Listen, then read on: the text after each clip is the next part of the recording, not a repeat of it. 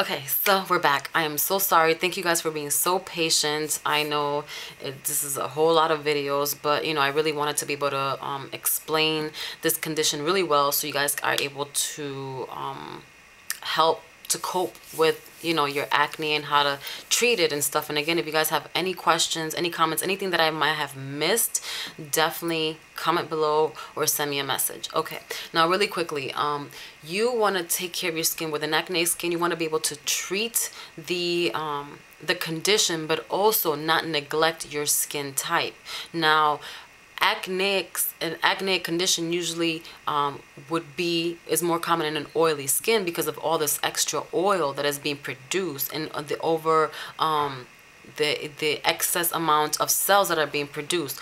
But there's also acne that takes place on a drier skin type, and most likely if you have a drier skin type, that means that you are using products that are way too occlusive or not exfoliating your skin as properly as you should. Okay, so if you have a dry skin type and you are suffering from some acne lesions, most likely you're trying to dry out the acne, but not really taking care of your skin type at the same time. So again, it's probably you're using products that are too harsh or products that are too heavy or not exfoliating enough. Okay, so for cleansers and stuff for acne condition, what you want to do, you want to use a foaming cleanser that contains either an alpha hydroxy acid or salicylic acid, which has an antiseptic property to that, and a salicylic acid is actually part of the beta hydroxy family. Okay, so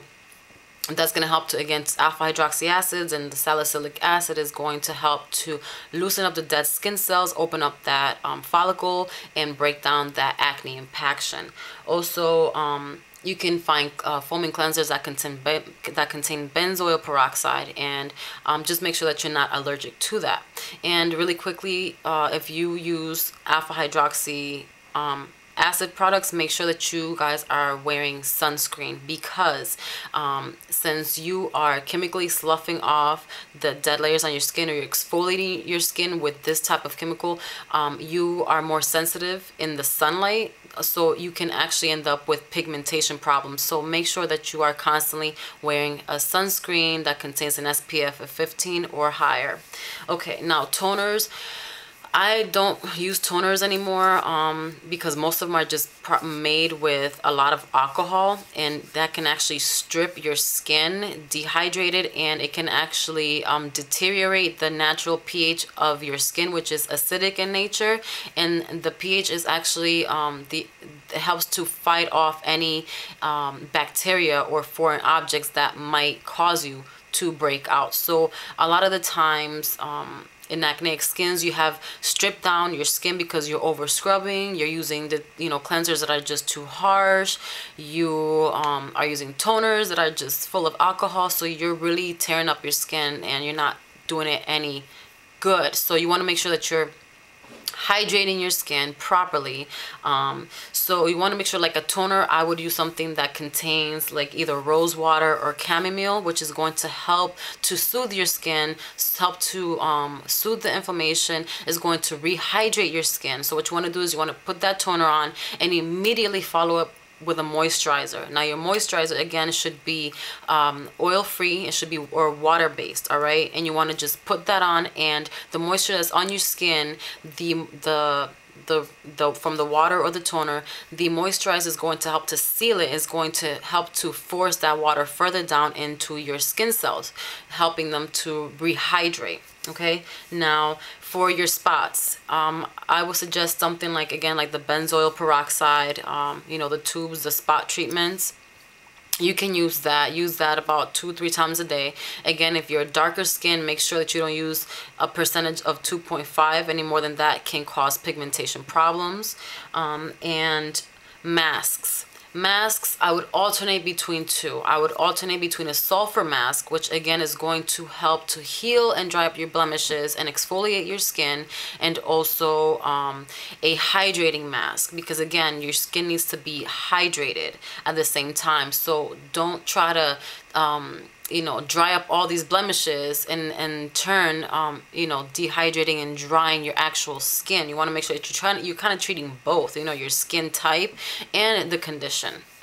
So you want to use a sulfur based mask about 2 or 3 times a week, and then on the alternating days use a hydrating mask. And a hydrating mask, it is going to stay moist on your skin, and what it's going to do is actually going to attract water molecules onto your skin, trapping them in your skin cell layers, and it's going to help to, again, hydrate the skin. So you want to look for ingredients that like propylene glycol and maybe some botanical extracts like watercress, elderflower, sage, aloe vera, and chamomile. Okay, so you want to use something like that. So again, I would do 2 masks. I would not use a sulfur or clay based mask every day because that can really dry you up and it can really irritate your skin. So just make sure that you're hydrating your skin at the same time as treating these conditions.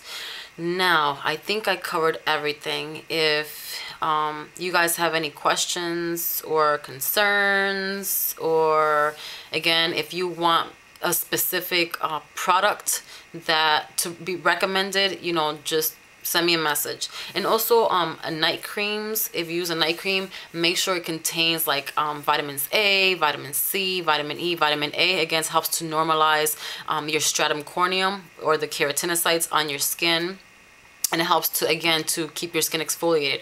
Vitamin C is going to help to heal the inflammation, and vitamin E is going to help to moisturize and repair any sun damaged skin.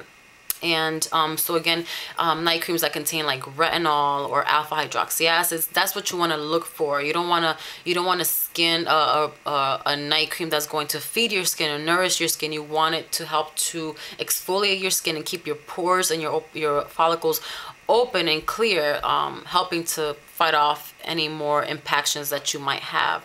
So I know this was long and I'm sorry, but again, if you have any questions, let me know. I hope you guys found this informative. And oh, really quickly, that's right, in order for you to you want to be able to extract your blackheads, what you want to do is you want to do it after you've showered. When the bathroom is still steamy, you want to take a paper towel, and you want to rip the paper towel in half, right? And you want to take the half of that paper towel and rip it in half itself, all right? So you have the half of a paper towel, and you want to rip that half in half. Then you want to wrap your fingers up, all right, in this tissue. And you want to stretch out the skin and then squeeze and then extract it out, all right? And you're gonna just continue to do that until your skin starts to tighten up, okay? You only have maybe a minute or two when the skin around your pores is soft enough and is puffed up, and that's what's going to help. It's almost like steaming your face. It's just going to help the extraction be easier. So the minute your skin starts to feel tight, stop, because that means that it's done. You can no longer squeeze. You're only gonna make matters worse. And then a pimple, if you have a pimple that's already white, what you want to do is you want to take a needle, all right? It sounds scary, but it's not. You want to take a needle, you want to sterilize or sanitize the tip with alcohol, and you want to actually, let's say you have a pimple right here, you actually take the needle and just puncture a little hole, all right? And it shouldn't hurt. You want to puncture a little hole on the actual white part, all right? You don't want to do it this way. You don't want to just poke it this way. You want to actually just like on the side. And what that's actually going to do is you have made an opening for you to be able to drain in the same way that I just showed you. You want to wrap your fingers up in tissue. You want to make sure that you do that so that you're not getting your fingernails in there and, you know, furthering spreading the bacteria.